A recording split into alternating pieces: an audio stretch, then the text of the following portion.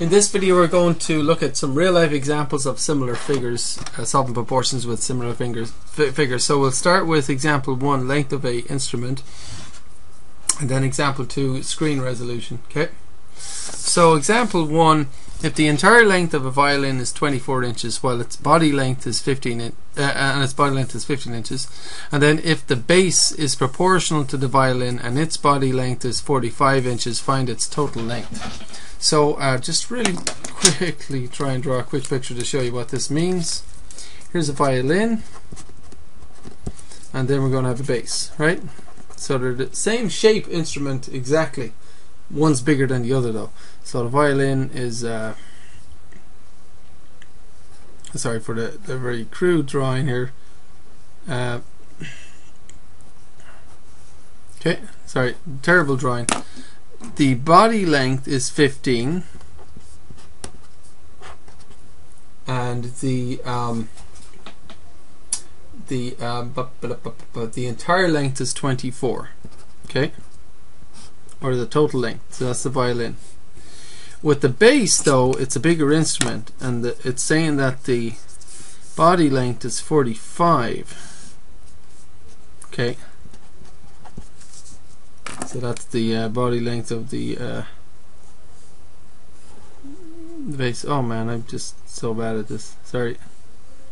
Well, I guess I am. When oh, jeez, I didn't go. I just wanted to get to the end there. So that's the body, basically, of the bass, and then of course it's a little bit longer. All right. What is the total length? Is the question. Okay. So, well, I guess we could put these guys in red.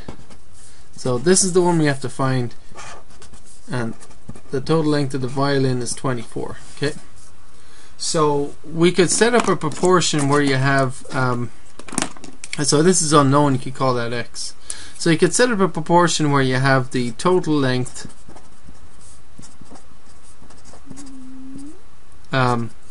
over the body length, right, for each instrument, and then solve it, and then you would have the answer. So total length for a violin is 24, which corresponds to a body length of 15. Now that is equal to a, so this is the violin, right? And then we're going to figure out what the bass is. The bass has a body length of 15, or no, 45, silly me, 45, and a total length of unknown, so x, right, or n or a or whatever. You can use any letter you like. I guess I use x a lot. It doesn't matter what you use. Now we have to cross multiply, and then we'll get the answer, right? So cross multiply, and we get 15 times x equals 24 times 45. And then we've got to, instead of multiplying these and then dividing, I like to divide at this point. And you see the 15s will cross cancel. I'll get 1 times x over 1, which is x equal to, and this might help because look, 5 definitely goes into these guys, doesn't it? 5 into that goes 3 times. 5 into that goes 9 times. And look, 3 goes into 9. 3 into 3 goes once. 3 into 9 goes 3 times. So what I have is 24 times 3 over 1. So I just need to multiply 24 times 3 and I have the answer, right? 3 4 is 12, carry the 1. 2 is 6 and 1 is 7. So I have x equals 72 watts. We're talking about inches, aren't we? And actually we could divide that by 12 and get feet for fun. So to turn that into feet, you'd go 72 and just divide it by 12, and then you have feet. Okay, 72 inches divided by 12. So we could go 2 into that goes 6 times, 2 into that goes 6 times and 1 over. 2 into 12 goes 6 times, so we get 66 over 6. Now 6 and then that goes once, 6 and that goes once, and 6 and that goes once, so we get 11 over 1 or 11. Right? So x equals 72 inches or x equals 11 feet. Right?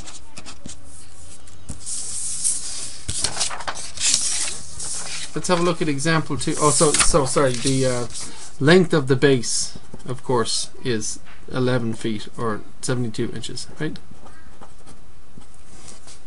Okay, let us look at example 2, screen resolution. Sometimes videos that I make don't play very well, and so I make them smaller. So the best resolution I would have, it could be better than this, but the best resolution for these videos I make is 800 times 600. But sometimes to make them play better on people's computers, if you have slow internet and that, I make them to be 640 times what? So times an unknown amount. So please press pause and figure out what the size of this smaller video is. Okay, I'm going to do it now. And by the way, pixels means definition, like there's more dots in the picture, which gives it a clearer image, not so blurry, right? Anyway, and also slightly better quality sound too. Well, better quality sound too. So 800 pixels. So basically we have length and width, you could say. So our proportion could be the length over width equals length over width. Okay. So we could start with this one. 800 length corresponds to 600 width, and that equals 640 of a length corresponding to an unknown width, right? Then we could cross multiply, and we get 600 times 640 equals 800 times x. And instead of multiplying these and then dividing by 800, I like to divide by 800 at this point because it makes life a little bit simpler. 800s cross cancel, and I get x on the right hand side, and I can divide these two by 100 and see the zeros will just cross off. Isn't that right? Because this will be 6, that'll be 8. Or you can just do it this way. That's 8, that's 6. So divide each of those by 100, right? Now, does 8 go into 64? Hopefully you might know your 8 times tables. 8 into 8 goes once, 8 into 64 goes 8 times, and 8 into 0 goes 0 times. So I have 6 times 80 over 1. So 80 times 6. 6 zeros 0, 6 eights 48. So the answer is 480. What does that correspond to? What is that in real life? It means that if I take a video that is 800 pixels times 600 pixels in definition, little dots, okay, and I want to make it a smaller definition so that it plays better or easier on your computer, that it'll be 640, and then this length here will be 480 pixels, right? So it's altogether quite a lot less pixels actually if you multiply them. Anyway.